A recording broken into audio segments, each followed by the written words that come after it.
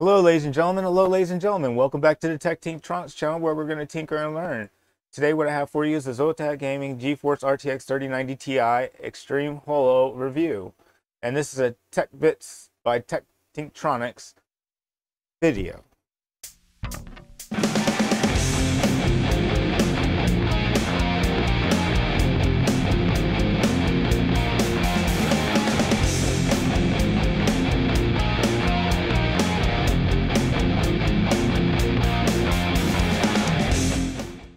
According to twofold.com, the Zotac GeForce RTX 3090 Ti Amp Extreme Holo is a smooth new graphics card from Zotac Gaming, powered by the peak RTX 30 series GPU.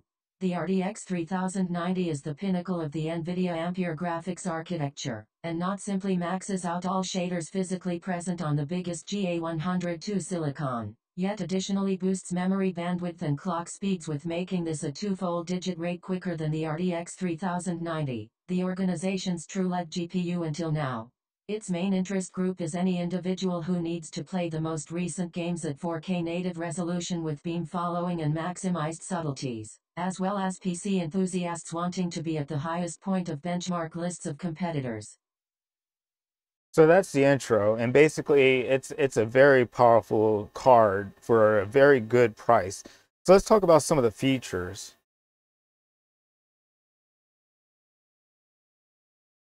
Features: 2nd Gen ray tracing cores, 3rd Gen tensor cores, hollow black design, Spectra 2.0 RGB lighting, compatible with external LED strip, Ice Storm 2.0 advanced cooling with freeze fan stop, dual BIOS, metal RGB LED backplate, Firestorm utility, NVIDIA NVLink, SLI ready, VR ready.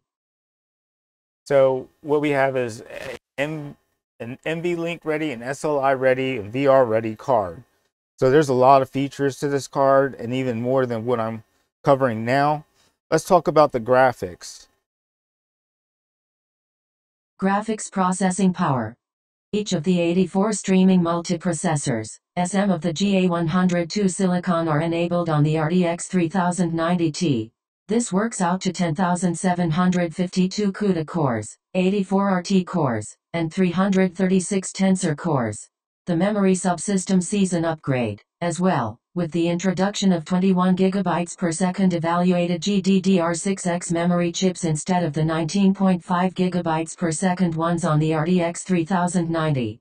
The new chips enable a memory bandwidth of north of 1 TBs, up from the 954 GB per second on the RTX 3090. Memory size continues as before, at 24 GB. NVIDIA had gone with such an enormous memory amount for the original RTX 3090 in light of the fact that it positioned the SKU as a Halo segment product. Since there's no Titan product this generation and the huge memory amount enables specific use cases with enormous data sets. So essentially, if you're doing major video production, processing large data sets and that sort of thing, the possibilities are endless with this card. Let's talk about the power, and this is the power supply to the card. Power delivery.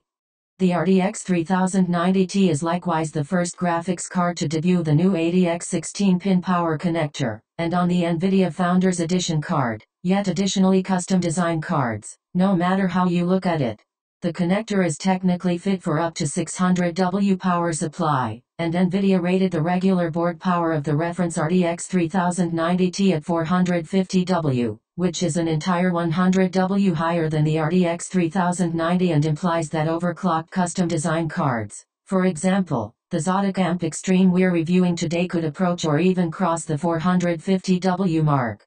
The 16-pin connector is still extremely new for the SU industry, so all board accomplices are expected to incorporate an NVIDIA-designed adapter that converts 3 8-pin C power connectors to a 16-pin connector. So, I mean, they're talking that you could get up to 600 watts delivered to this card through their new connector, which is awesome. So you're going to have to build a PC around it. So let's talk about the cooling, which is very important. We got to cool it down some. Cooling setup. The Zotac RTX 3090 Ti Amp Extreme Holo is the organization's LED air-cooled custom design item and features a refreshed variation of the Ice Storm 2.0 cooling arrangement we've seen on any semblance of the RTX 3090 Amp Extreme. It includes a substantial triple-slot heatsink that is ventilated by a triplet of fans. There's an undeniably huge RGB lighting component along the top of the card. Under is a new PCB with an essentially unique power design worked around that 16-pin connector. The PCB likewise includes an enormous pattern for airflow from the cooler to go directly through. Zotac's factory overclock for the RTX 3090T is 1890 MHz HELB, while the NVIDIA reference runs 1860 MHz. So, I mean, there's some overclocking possibilities like you don't believe. This is like kind of top of the line for the day, and it's well worth it if you're into graphics and you need graphics power capabilities. So what I want to do now is I want to take a look and see what's on Amazon.com, but before we do that, we're going to take a look at the reviews that we have in the slideshow. All right, so basically we got customer reviews from Amazon.com, and there's 2 global ratings on this. It's a fairly new device. One gave it a 5-star, one gave it a 1-star, and one didn't like the 5-star review. But I don't think this review is exactly helpful. So I'm going to move on to Google and see what I have there. So according to Google, a guy bought it from Best Buy, and he said it was, he said it gave a rating of 5.0, and he says it's great. So that's really, what I have to say about that. So even though there's few reviews, my opinion on it is this. This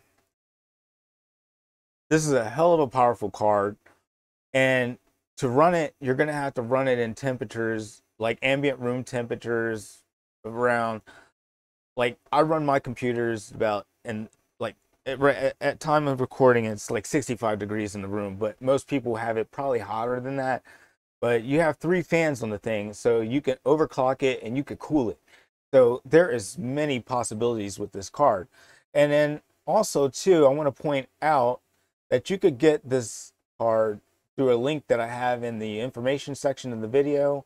It's a paid link, and as an Amazon associate, I earn on qualifying purchases. They have payment plans. They have, like, this is tagged as a bestseller.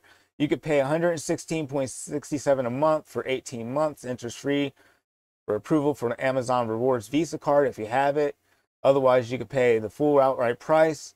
Now, for what it does and for the possibilities and the package that you get, it's well worth the money.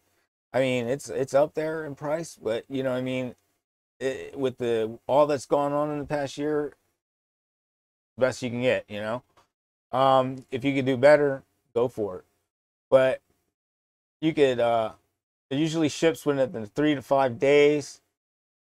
And I wonder, if you have Prime, this is a beautiful thing. So hey, thanks for watching, ladies and gentlemen. If you have any comments, feel free to leave a comment below. Feel free to subscribe to the channel.